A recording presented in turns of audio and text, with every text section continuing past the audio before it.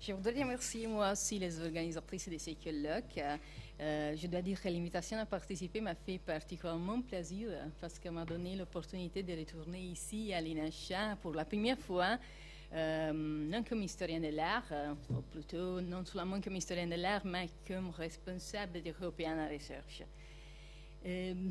L'image numérique que vous voyez dans ma présentation PowerPoint est la reproduction d'un tableau par Jan van Kassel appartenant au Rijksmuseum. Et l'image provient d'Europeana Collection, que j'espère vous connaissez déjà comme la plateforme numérique de patrimoine culturel européen soutenue par la Commission européenne. On pourrait dire qu'aujourd'hui, Europeana Collection, la plateforme, est le projet les plus ambitieux que la Commission européenne soutient dans les domaines du patrimoine culturel. Europeana Collection peut être utilisée en 27 langues, et bien sûr, aujourd'hui, je vous la montre en français. L'adoption du nom Europeana Collection remonte au 2016 et remarque le début d'une nouvelle phase pour la plateforme numérique qui est née en 2008 à l'initiative des chefs d'État des 6 pays de l'Union européenne, France, Italie, Espagne, Allemagne, Hongrie, Pologne, qui, le 28 avril 2005, adressèrent une lettre au président d'alors de la Commission européenne, Manuel Barroso, soutenant la nécessité, je cite, d'une action concertée de la mise à disposition de notre patrimoine culturel et scientifique sur le réseau informatique mondial. Europeana est née dans les sillages d'un projet précédent connu comme European Library, et en effet est fille du monde des bibliothèques, notamment la Bibliothèque nationale de France, et encore reste l'un de nos partenaires majeurs, et Gallica a été une source d'inspiration pour le projet d'Europeana. Mais depuis ses débuts, la plateforme numérique n'a servi pas seulement à faire connaître les patrimoines des bibliothèques, mais aussi les patrimoines d'archives, des musées et d'instituts pour la conservation du patrimoine audiovisuel. Aujourd'hui, la plateforme donne accès à 108 millions de sources qui proviennent des 3700 institutions culturelles, y compris l'INHA. Et je vous prie de garder ces nombres à l'esprit parce que 3700 institutions culturelles, parce qu'ils expliquent beaucoup par rapport aux possibilités, mais aussi aux limites des actions et des politiques en faveur de la réutilisation gratuite du patrimoine culturel numérique en général, même si dans les contextes de ces colloques, on s'occupe surtout d'images. Les patrimoines culturels restent des compétences exclusives des États membres de l'Union européenne. Toutefois, les traités de l'Union européenne donnent à cette dernière un rôle important. C'est-à-dire, je cite du traité de Lisbonne de 2009, son rôle est d'encourager la coopération entre États membres, tout d'abord pour l'amélioration de la connaissance et de la diffusion de la culture et de l'histoire des peuples européens. Je vous dis que la plateforme donne accès à plus de 108 millions de sources qui peuvent être détectées à partir des mots-clés ou désolé, je dois utiliser un mot en anglais, qui est par query. Mais vous avez aussi la possibilité d'explorer la plateforme à partir d'une des 10 collections qu'elle offre. Il s'agit d'une famille de collections qui est sur le point de s'agrandir. En tant que responsable d'Europeana Recherche, je suis parfaitement consciente au fait que les 10 collections n'ont pas toutes la même relevance pour la recherche du point de vue des chercheurs. Mais je peux aussi ajouter que la collection la plus relevante de ce point de vue n'est pas encore disponible et il sera au début de l'année prochaine. Il s'agit de la Newspaper Collection, le résultat d'un projet ambitieux coordonné par la Bibliothèque nationale de Berlin.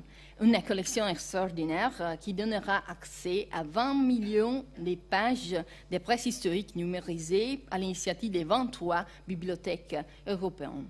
12 millions d'images ont la plus haute qualité numérique et pour lesquelles l'Europeana Collection offrira la recherche sous texte intégral. À l'exception de la presse autrichienne, auprès 1876 et de la presse néerlandaise postérieure à 1900, tous les contenus images, les images plus haussières fournies par Europeana et par tous les partenaires d'Europeana Newspapers seront dans les domaines publics. Il s'agit environ de 10 millions de pages. Bien sûr, la question de la réutilisation de la reproduction numérique du patrimoine culturel a été toujours essentielle pour ceux qui ont conçu et ont développé la plateforme Europeana, puis Europeana Collection. Parmi les modalités de recherche que la plateforme offre, il y a aussi l'option qui permettent aux utilisateurs de limiter la recherche,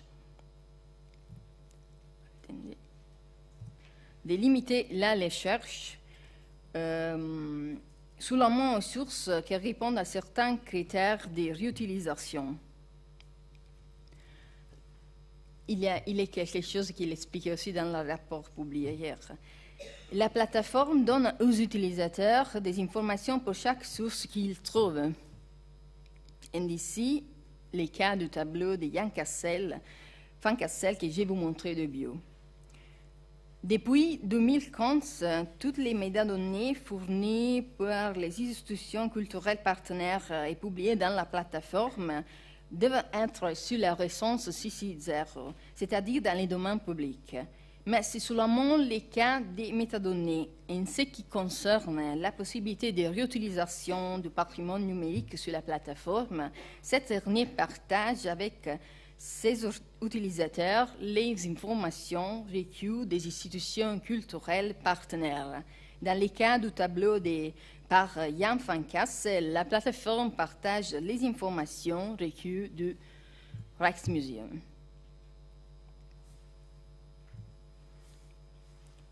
En tant que fondation, Europeana n'est pas responsable des attitudes des informations concernant les licences recueillies des institutions partenaires. Et quand au début je vous demandais de regarder le nombre de 3700 institutions culturelles à l'esprit, je me préparais à vous dire qu'il ne serait pas possible de contrôler les attitudes des informations fournies par 3060 institutions culturelles opérant dans des pays différents avec des lois différentes.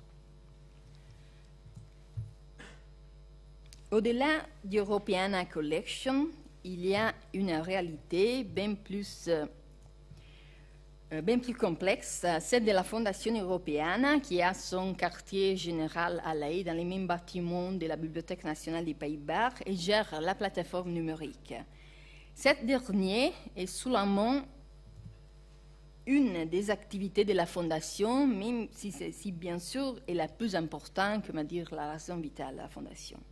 La Fondation Europeana gère aussi les sites Europeana Pro, autrement dit Europeana Professional, à travers lesquels la Fondation communique avec le monde extérieur. Parmi les interlocuteurs de la Fondation Europeana, il y a tout d'abord les institutions culturelles. À celle-ci, la Fondation offre des services, bien sûr, mais aussi, pour ceci, organise aussi des activités, de sensibilisation. Et dans la Fondation Europeana et dans son network, il y a aussi des experts des licences. Donc, les institutions culturelles et ses professionnels restent les principaux interlocuteurs d'Europeana, mais il y a aussi des autres interlocuteurs, les professionnels du monde de l'éducation, des industries créatives et bien sûr de la recherche. À tous ces professionnels, la Fondation adresse ses activités aussi de manière plus directe à travers la Europeana Network Association, qui compte environ 1700 membres. Europeana Research, que je représente ici, c'est le pont entre la Fondation Europeana et le monde de la recherche, surtout dans les humanités. Par exemple, elle s'occupe d'investiguer les besoins des chercheurs, de les faire comprendre aux développeurs qui sont en charge de la plateforme. Et vous pouvez bien imaginer qu'il s'agit surtout d'un travail de traduction parce que les chercheurs et les développeurs parlent des langues très différentes.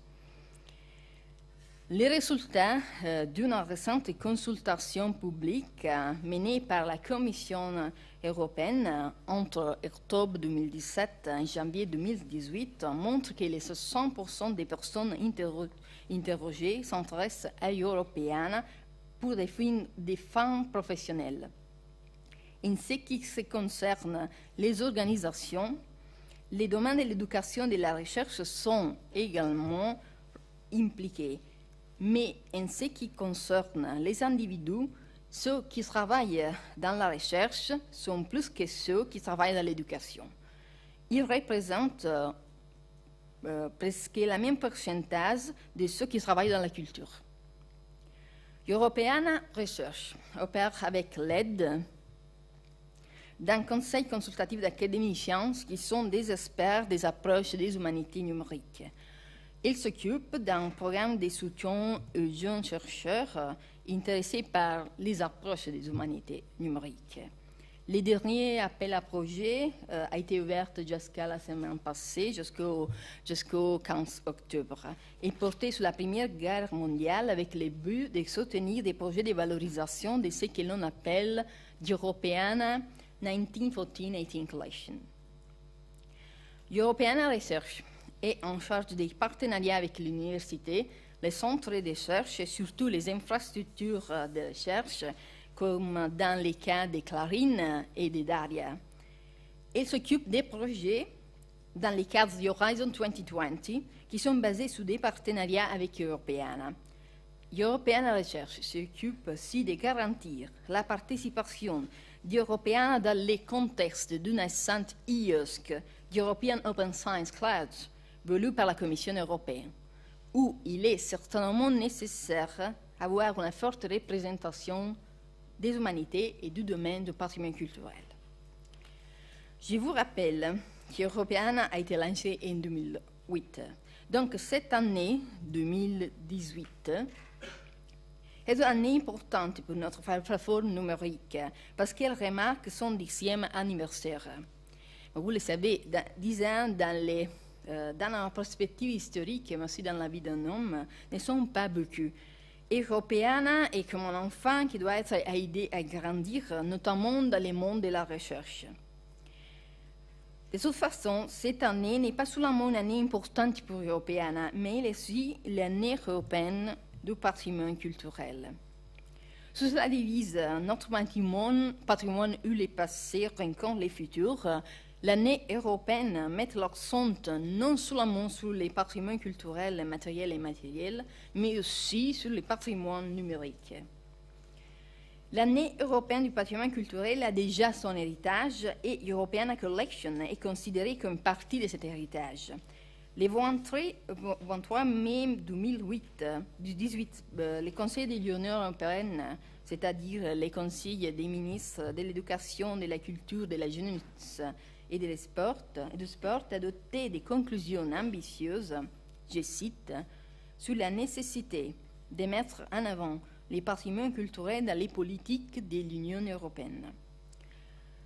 L'une des actions spécifiques prévues par le Conseil est, je cite, inciter à soutenir la numérisation du patrimoine culturel pour permettre un accès ouvert, et je souligne ouvert, à la culture et la connaissance de façon à stimuler l'innovation, la créativité et la gouvernance participative du patrimoine culturel. Pour les institutions européennes, l'innovation signifie la recherche, surtout la recherche.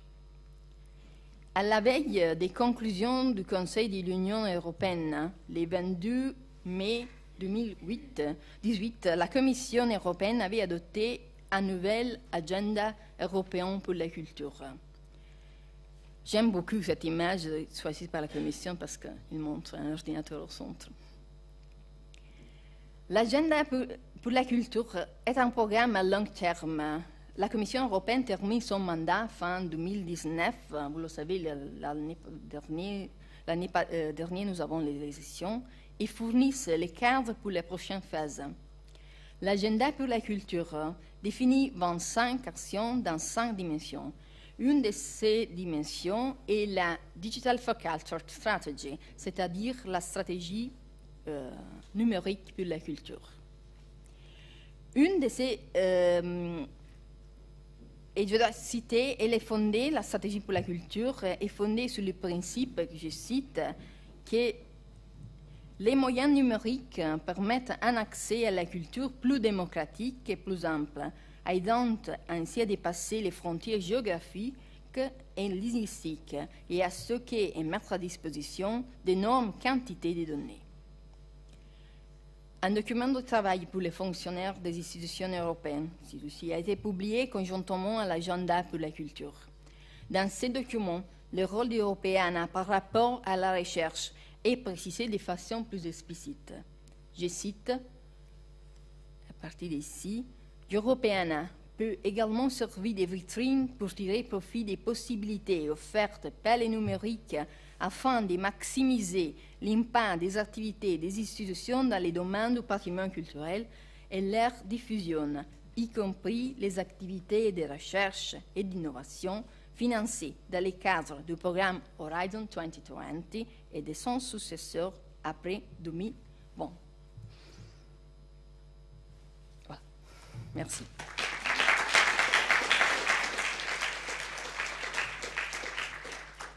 Merci beaucoup. Bravo aussi pour le respect du temps imparti. Bravo à tous les intervenants que j'appelle à nous rejoindre ici pour une séquence d'échange avec la salle. Donc je vais rajouter les 2 sièges qui sont derrière moi. Venez ici.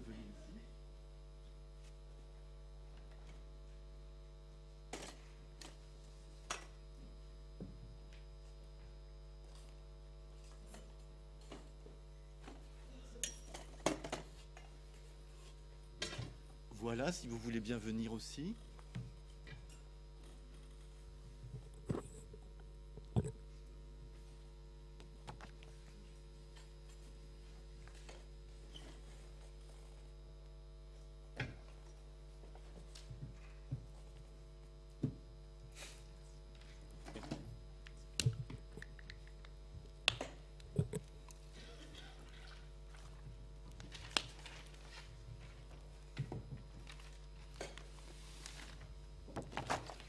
Voilà, merci beaucoup. Une première question, merci de vous présenter.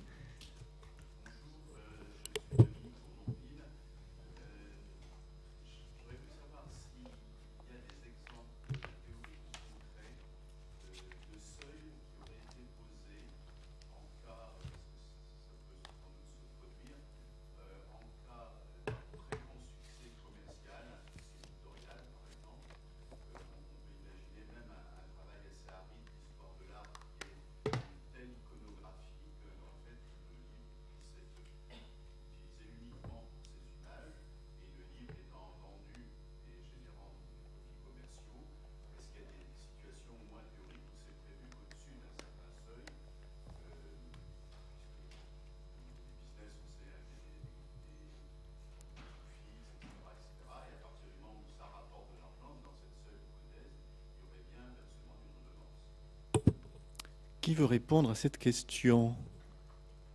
Emmanuel, des éléments de réponse, et à l'étranger peut-être, parce qu'en France, la tarification est la règle. J'ai pas de connaissance d'exemple de ce type, mais la discussion sur les licences Creative Commons et la clause non commerciale est très vive parce qu'elle est très difficile à appliquer. On le sait parce que en fait, le critère commercial ne suffit pas à justifier le caractère désintéressé.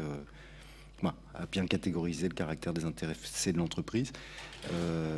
Et de même que les usages académiques réservés, comme ceux qu'on a vus hier en Italie, à mon avis, sont problématiques. Mais je n'en sais pas plus, vous savez mieux que moi, probablement. Alors, dans le secteur des archives, il y a ce type de tarification, puisque comme vous le savez, en France, en vertu de la directive européenne de 2003, révisée en 2013, et déjà en cours de révision, hein, cette directive, le secteur culturel bénéficie d'exceptions au principe de gratuité, et que pour les images, fichiers images issus des programmes de numérisation, bibliothèques, musées, archives peuvent tarifer la réutilisation. Dans le secteur des archives, il y a certains services d'archives, notamment départementales, qui ont établi des seuils au-dessus desquels, les seuils de tirage de publication, au-dessus desquels la tarification s'applique, en dessous desquels elle ne s'applique pas, ou le seuil, c'est parfois le nombre d'images issues des collections dans une même publication. Ces dispositifs assez complexes sont peu à peu en train de disparaître. Un archive départemental, par exemple, où quasiment tous les services tarifaient la réutilisation il y a encore 2-3 ans, désormais 50% sont passés en gratuité complète avec la licence ouverte gouvernementale, la LO, conçue par la mission Etalab. Là, c'est un petit point sur lequel je voudrais intervenir. Les licences Creative Commons en France ne sont pas réglementaires pour les services publics, en tout cas actuellement, puisque depuis l'adoption de la loi Le Maire, la loi du 7 octobre 2016, pour une république numérique, il est bien précisé que si l'on veut adopter une licence en cas de gratuité, les services publics doivent adopter une licence qui figure dans une liste fixée par décret. Le décret a été pris l'an dernier. Et il y a 2 licences actuellement inscrites, mais un décret peut évoluer. Et les licences inscrites, c'est la LO, la licence ouverte Open Licence française, gouvernementale, c'est la licence gouvernementale, et l'ODBL, l'Open Database License. Mais les Creative Commons, c'est notamment la CC BY SE, qui était sollicitée par certaines communautés, n'a pas encore à ce jour été inscrite. Mais bien sûr, ça peut évoluer. Ça faisait partie d'ailleurs de nos propositions de dire qu'il fallait peut-être harmoniser entre les utilisations des pouvoirs publics et les utilisations des usages. Je ne sais plus quel numéro de proposition. Oui, bien.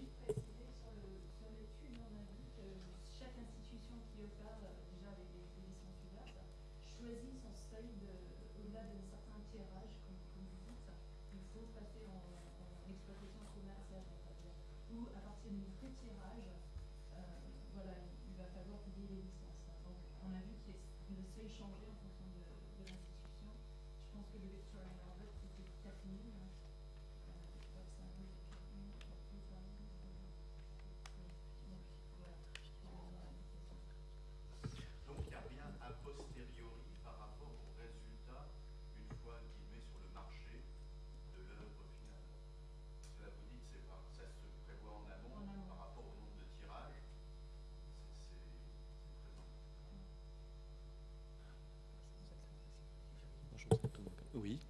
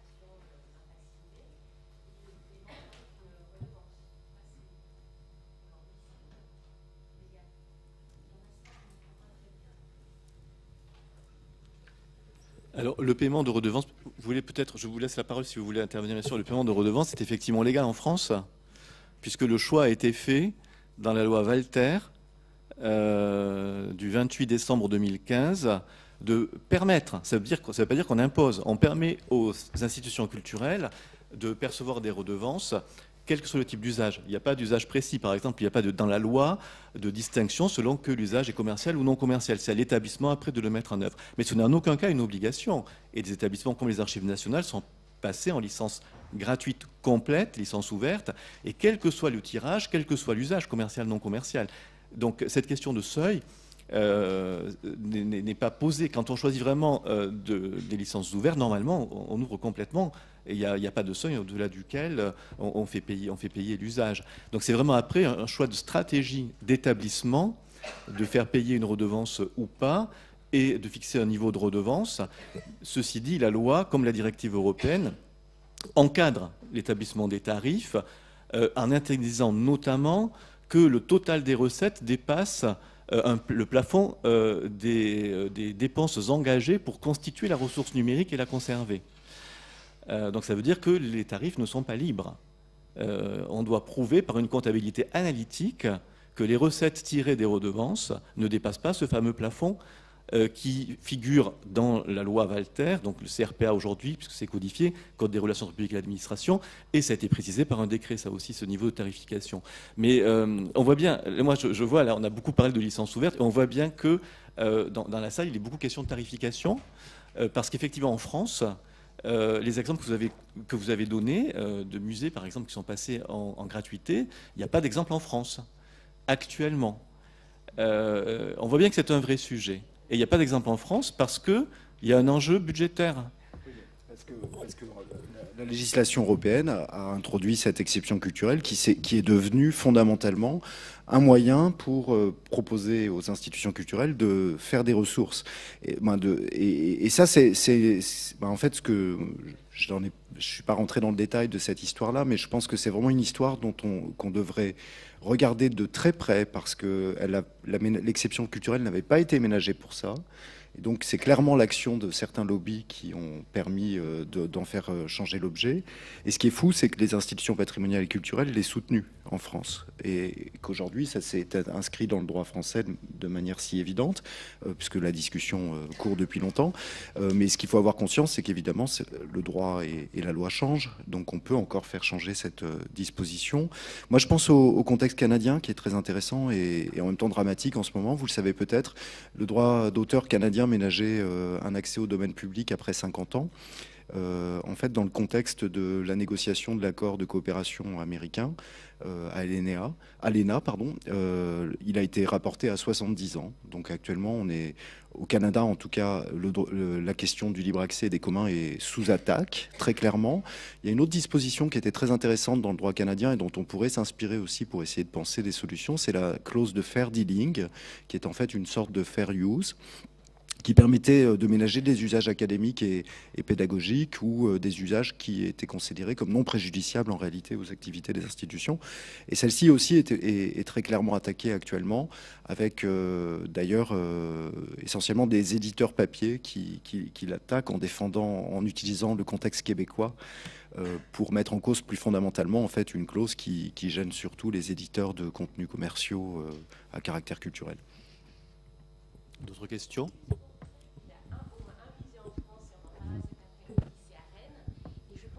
Collectivités territoriales, cette question de la recette aujourd'hui est un faux problème parce que nos établissements culturels, en tout cas en région, quand on est en statut, en régie directe et non pas en établissement public, on va être, avec la signature des contrats entre l'État et les collectivités territoriales, soumis à un capage de la dépense.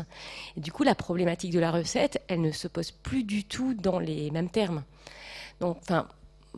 je pense que cet argument, en tout cas pour les musées en région, c'est plus du tout un argument valable, quoi. Une autre question ?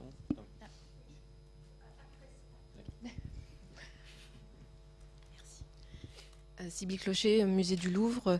Ma question rebondit sur l'intervention d'Emmanuel Château, mais elle s'adresse plus particulièrement aux organisateurs. On ne peut que remarquer l'absence dans ces débats de la RMNGP. Je voulais savoir si dans la foulée de la publication de votre rapport, ils avaient fait part d'une position sur ces débats qui nous occupent aujourd'hui.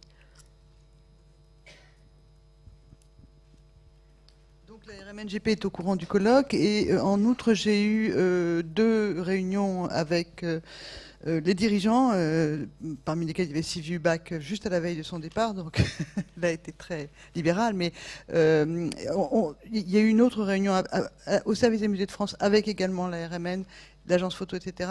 Donc on a beaucoup discuté, donc ils sont parfaitement au courant des problématiques que nous avons relayées et essayé d'exposer dans le rapport. Je n'ai pas eu de retour pour l'instant parce que le rapport a été rendu public, mis en ligne quasiment le premier jour de ce colloque. J'ai l'intention, bien entendu, on a l'intention de leur envoyer. On a l'intention d'en parler avec eux. Ce qui était ressorti finalement d'entretien, c'était qu'il y avait une réflexion en cours, que, en outre, le président de la République avait demandé à la réunion des musées nationaux d'être un opérateur ou une force de proposition pour des changements, pour une évolution de la diffusion des images des musées. Mais on m'a dit très étonnamment que finalement les responsables à qui on avait demandé ça ne connaissaient pas suffisamment la situation des musées et de l'histoire de l'art en France, n'avaient pas un rapport en main qui leur explique pourquoi finalement cette question de la gratuité était si importante. Donc je me suis dit qu'après la publication de notre rapport, qui semblait avoir finalement été demandé depuis longtemps mais n'avait pas été fait, on pourrait peut-être revenir sur leur position, leurs attitudes. En tout cas, il y a une conscience tout à fait évidente qu'ils sont dans un moment de transition et qu'il va falloir à un moment ou un autre que les choses évoluent. Bon, après, évidemment, le problème, c'est comment. Comment, dans quelle proportion. Et je pense qu'il faut que la réunion des nationaux soit accompagnée. C'est-à-dire qu'il faut vraiment qu'on ait là aussi, on a entendu le mot de politique qui est revenu à plusieurs reprises, de décision politique. Je pense qu'il y a une vraie décision politique avec une carte blanche à donner à un certain nombre d'acteurs pour cette évolution, et ça doit venir du politique. Voilà.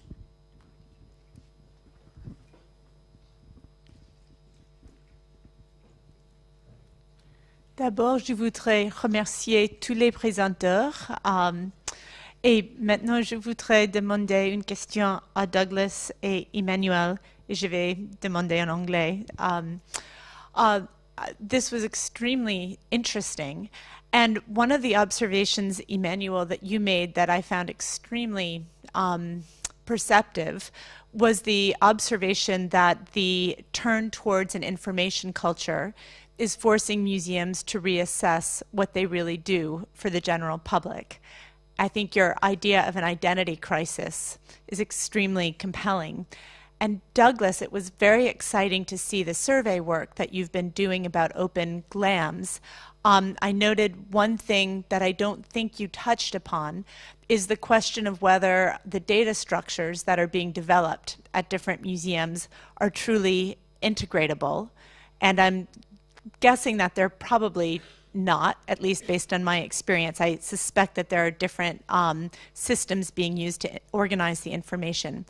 So my question for the two of you, and perhaps for the others, is this: do you anticipate that there will be, or that there needs to be, a fundamental restructuring within museums in terms of how we structure our staffs, in terms of the skill sets that they have, in order to meet this growing demand of truly integratable, shareable information across borders for the future? Thank you.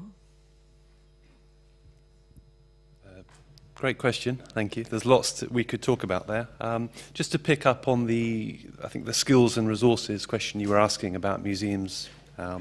I think you're right. I mean, we've seen already, particularly in the last 5 years, that many GLAMs around the world have had to quite quickly transition, maybe faster than they would have liked or wanted to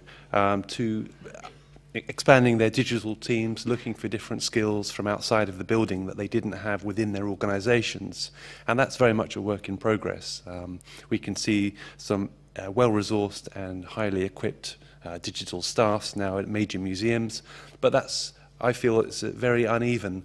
And one of the challenges there is for which is the middle and smaller institutions, not because they can't replicate that because of their limited resources, but they need to find a way, they need to pick a strategy which enables them to get where they need to go with a fraction of the money and the staff that I call them the kind of Champions League museums might have. And we can already see there's some interesting tactics around that. So recently I was talking to some regional art museums in Flanders, in Belgium, and they have shortcut, rather than buy a new content management system which takes years and costs a lot of money, they're now uploading directly to Wikimedia Commons, public domain, high resolution, as a quick way to get there and to reach their audiences. So I think we're seeing a lot of change here, and there is no one solution which fits everyone, but if you look around, there are some quite clever and imaginative approaches.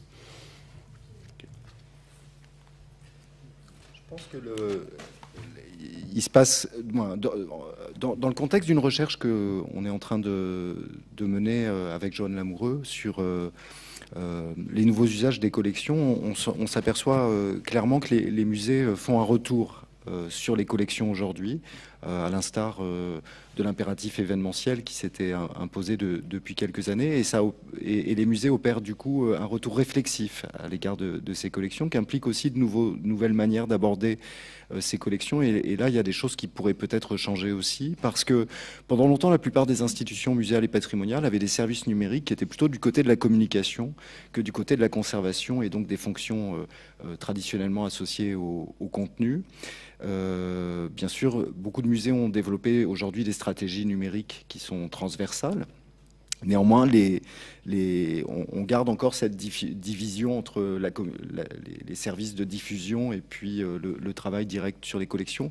Et c'est probablement quelque chose qui est en train de changer, mais pour le contexte québécois que je connais bien, parce que j'enseigne dans un programme de muséologie, on voit aussi qu'on a peu de gens formés en réalité disponibles pour travailler sur ces sujets dans les musées. Et donc l'enjeu, c'est aussi de faire émerger des spécialistes, des métadonnées culturelles, des contenus structurés, et qui soient capables de penser le numérique et sa transformation au sein du musée, et qui soient historiens de l'art, et pas seulement issus des domaines de compétences informatiques. Merci. Une dernière question. Benoît D, Shonagon. Non, c'était simplement une petite remarque sur le fait qu'il n'y aurait pas eu de musée qui avait ouvert ses contenus en France, puis finalement il y en a au moins. En fait, il y en a sûrement plus. Ma voisine, bien sûr, pensera au musée de Saint-Raymond de Toulouse. Et c'est justement tout l'intérêt du travail qui a été présenté, du référentiel par Douglas McCarthy, justement, de mettre en valeur ces expérimentations. On n'a pas vu pour la France, vous l'avez dit vous-même, et finalement ça aurait été intéressant parce qu'en fait il y en a plus. Et donc heureusement qu'on a justement ce genre de travaux qui permettent de les mettre en lumière. Et donc on vous remercie et maintenez-le. Merci beaucoup.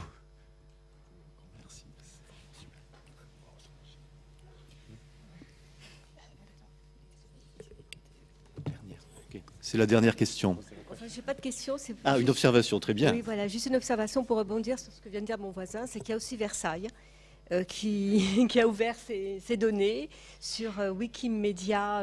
Et donc voilà, c'est tout récent, mais il y a quand même des musées français. Non, mais on voit du coup qu'il y a un mouvement vers l'ouverture qui effectivement a souvent surgi dans les collectivités territoriales qui très vite ont ouvert d'autres types de données et ont demandé à leurs établissements culturels ce qu'elles pouvaient proposer.